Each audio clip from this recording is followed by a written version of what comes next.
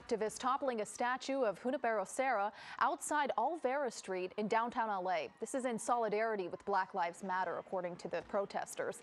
Eyewitness video from local news outlet LA Taco captured a group of tribal nations demonstrators hauling down the controversial statue with a rope.